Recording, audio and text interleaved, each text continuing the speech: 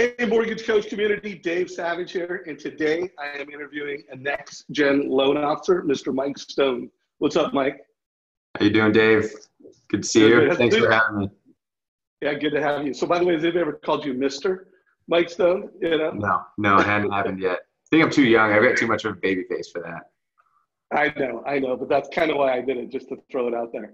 Yeah. So everybody, you're in Denver, Colorado, right? Correct. Yeah. So you're a big Raider fan? Big Oh, Raider? huge. Actually, Cowboys. No, I'm Texas born and raised, and Dallas Cowboys is my team. I was kidding. I was born in Denver. I didn't tell you that, but I'm a Bronco fan. Nice. But I respect the Cowboys. I mean, I can not a big Raider fan, but Sure. Yeah. all football jokes aside. So how long have you been using Mortgage Coach, and how long have you been part of our community? I've been using Mortgage Coach really since I started originating, probably about 3.5, 4 years ago. Now, when you and I were doing our pre-talk, it sounds like you've been in the business for longer, and you've been a loan officer for 3 years. What did you do your first couple of years of the business? Yeah. So I was a processor and transaction manager for a top producer here at our company. So did that for a couple of years. Great experience and exposure on the process, managing people, and providing a great client experience from application through closing. I do want to get into some of your, strategies for today and just you as a success story. But I know I get reach outs all the time from new loan officers or people that are like wanting to get in the business. I mean, what is your take on, should they come in and be a member of a team, or should they come in and try to just figure it out in their first year? I mean, what's your advice to any new loan officers thinking about mortgage business right now? I mean, I think, part of my success is definitely from that experience and from the mentors I've had. Loans aren't rocket science, but every loan is different. They are complicated. Things come up. And so I think getting at bats and getting a lot of exposure early on and learning, when it's not necessarily your deal, I think was hugely valuable for me. Maybe there's some people, I'm not necessarily a natural salesperson. I'm a very technical person, analytical person. So it could also just be my personality that was the best route for me to go. That's kind of my general thought, though. I mean, I think you got to have a trainer, a coach, or a mentor, though, if you want to be successful, for sure. Yeah, well, I think, man, Dave, if you're in your first 2 years in the business and you don't have a great mentor, you need one. I do lean towards, starting off on a team, because you said it.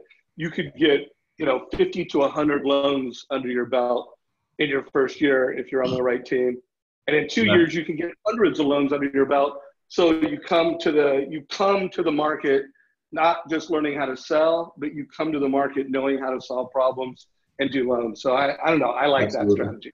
Yeah, and I think it also, the big thing too is even if you are in more of an operations role, but you have aspirations to be a loan officer, I think acting like a loan officer from day one, and maybe the day job is processing the loan or managing the transaction, but going to networking events, doing some of these other things to hone that sales skill too, and find clients of your own. I mean, you got to start that early too. Yeah, no doubt. So walk us through your practice. You've been doing this 3 going on 4 years, it sounds like. How many loans did you do, and what was your production last year? So last year, I did 89 loans, 27 million in total volume. 2016 was a little better, I'll admit. 120 loans and 36 million in total volume. So yeah, definitely. But keeping my head down, pedal to the metal. Want to continue to grow, and didn't like necessarily. Could have been the market, whatever I want to make the excuse. But definitely didn't like taking a backward step as opposed to going forward. No doubt. What's the goal for this year, and how are you doing so far in 2018? 120 to 150 would be the goal. Slow start in January, February for me, so a little behind that, but now back ramped up to 8 to 10 loans a month, it looks like, here for March and April. And just once again, looking to catch my stride and get that to 10 to 12 to 15 consistently. Love it. Well, first of all, you are an incredible success story to be Thank on you. your, fourth year of business, and to be doing that type of volume is exceptional. I mean, congrats on just a great start to your career in the mortgage industry. You can Thanks, go Luke. anywhere at this point. So why Mortgage Coach? Why did you adopt it early on? Why do you use it today? And then let's get into some strategies and ideas on, how you use it, and just some other stuff. Yeah. Yeah. For me, I think what resonated most was I come from a finance background. I'm a big numbers guy. And, if I'm going to be making claims with clients as to why I think this strategy is better over another one, I want to make sure that I'm backing it up with concrete information.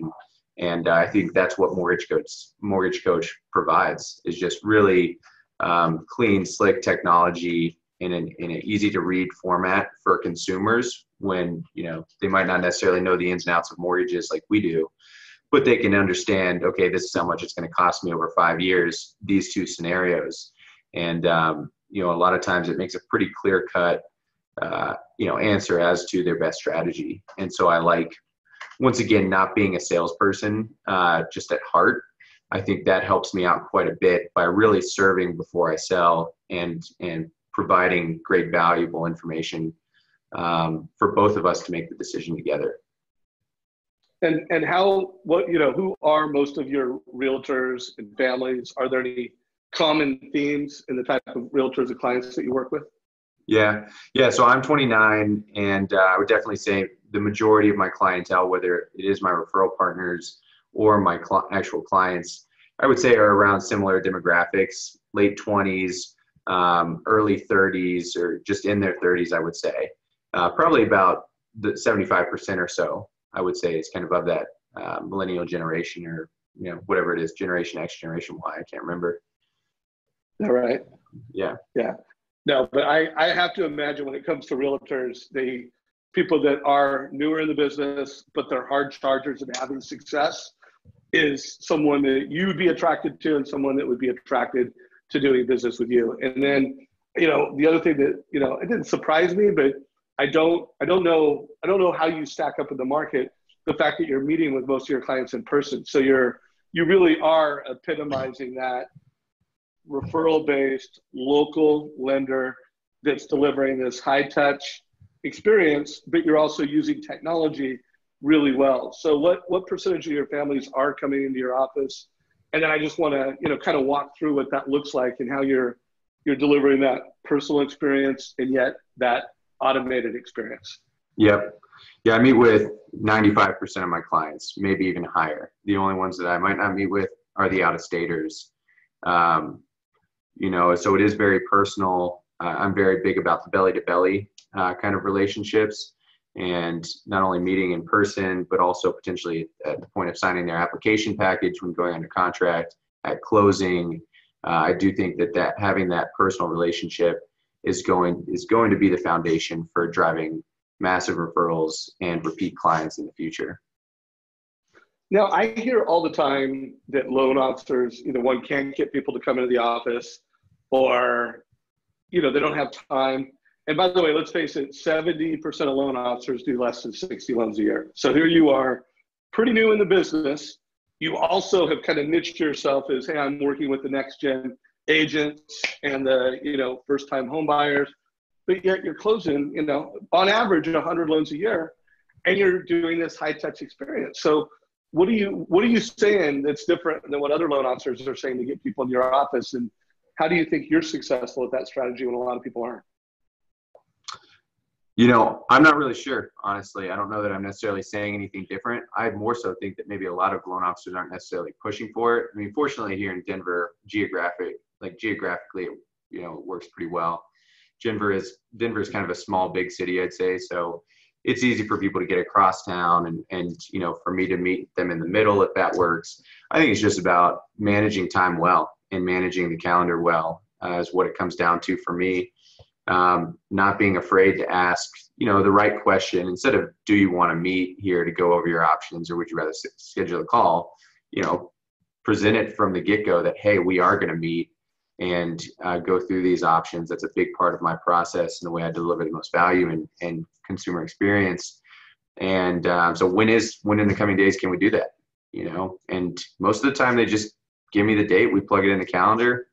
They're fine with coming into the office. I guess I don't really give them many options to say no, I suppose. Got it. So it's very assumptive. How do you integrate Mortgage Coach into the front end experience? I want to make sure we really pull that out. And I also wonder how you in office deliver the total cost analysis. So could you give a feel for that? Absolutely. So my approach is really when I'm sitting down in person, I kind of start with explaining the variables of mortgages, your interest rates, mortgage insurance, closing costs. And then really what that culminates to is the Mortgage Coach presentation. And I say it all the time to clients, like, this is my favorite part of the meeting, and reference my numbers background and just, hey, this is really where we can tailor the loan to be specific to you. And I guess I don't make assumptions when I am structuring their loan and showing them these strategies. I get people all the time who say, hey, I do want to put 20% down, or, I've got 20,000 to put down. I'll still show them different down payment options, different ways of paying out mortgage insurance, just to show them, because they don't know if they don't know. And I think that they get a lot of value, and they might think they want to put 20% down, but kind of coming from that financial background, there's opportunity costs, there's trade-offs with everything. So is that really the right decision? And this is a way for us to quantify and help you decide, or us decide together, what is really our best strategy. So I think that's what it comes down to, and definitely something that differentiates me, where I feel like a lot of my peers, here's your pre-approval letter, go out and find a home, come back to us when you do. So being much more collaborative, not only there on the front end, I tell them all the time too, give me some homework. How can I tweak this? What else can I provide? And then, 15 minutes after our meeting, I'm firing off another Mortgage Coach presentation, showing them some other breakdowns or other purchase price points. And no one else, once again, the vast majority of my peers in the industry are not doing that. Yeah, no doubt. And what is your conversion rate? What percentage of the families that, get referred to you, that want a loan, come meet with you, actually go with you? And how often do you lose to other lenders?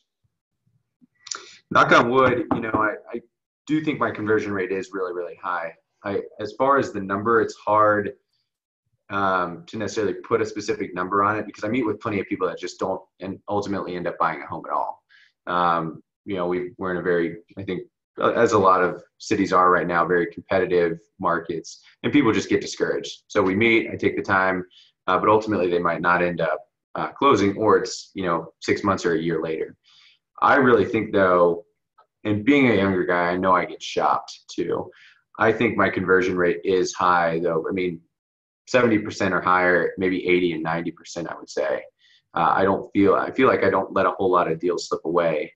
And I think it is because of the information that I provide and just how much care and time I put into meeting with them in person, exploring various options that they're not getting elsewhere, and just kind of the whole shebang. Yeah, well, I think anyone could get value from you, whether you're, not the next gen loan officer. Here's a guy that's new in the business, that's doing 100-ish loans a year, meeting people in person and killing it. And if you are a next gen loan officer, meeting people, and I'm not here to advocate for that, although I did my interview with Todd Duncan and he talked about how important trust is. And you're seeing, I think, a movement to loan officers that are referral-based local lenders leveraging that, because, let's face it, tech lenders are here and more of them are coming into town. And if you do want to differentiate, the fact that you're local, the fact that you're a human being, leverage that. You're local, you're a human being, and you have to leverage technology to get to the next level. So what's your take, any advice you have as we wrap this up? Because, one of the reasons why I do these interviews is I think that loan officers get ideas and they get scripts, but they also get inspiration and motivation, because I am the Mortgage Coach guy. But what advice do you have to loan officers that, they're not using Mortgage Coach, the total cost analysis? What words of wisdom do you have as to, why they should and how they should? Yeah. I think what it's coming down to is it's becoming, our industry is unfortunately are just becoming so commoditized. You know, like I said, there are probably 10,000 lenders or so here in the area. How do you differentiate yourself from those people, where it's not just strictly based on rate? You know, I think that's what we're all trying to avoid as well is, yeah, we know people are going to shop. We know realtors might be giving out a couple of names. This is really how you differentiate.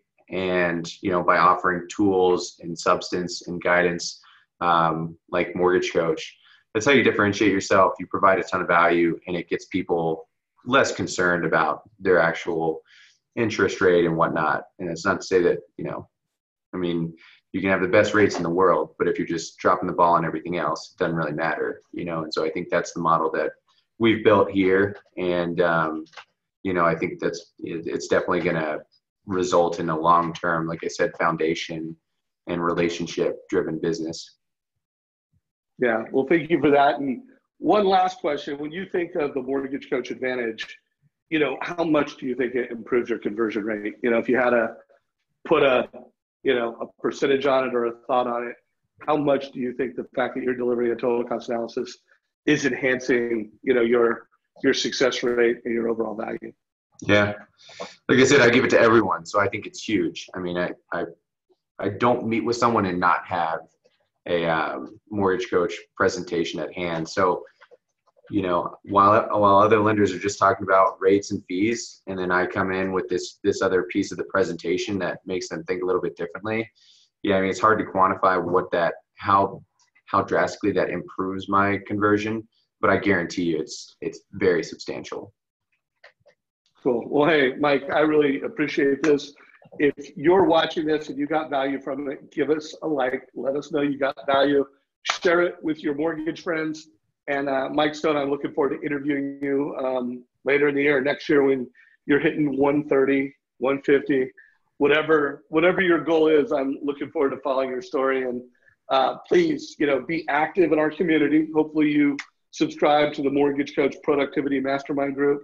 If you have questions or if you have comments to other loan officers, be sure to engage, because you've got just a spectacular career ahead, bro. Cool. Thanks, Dave. All right, take it easy now. See ya.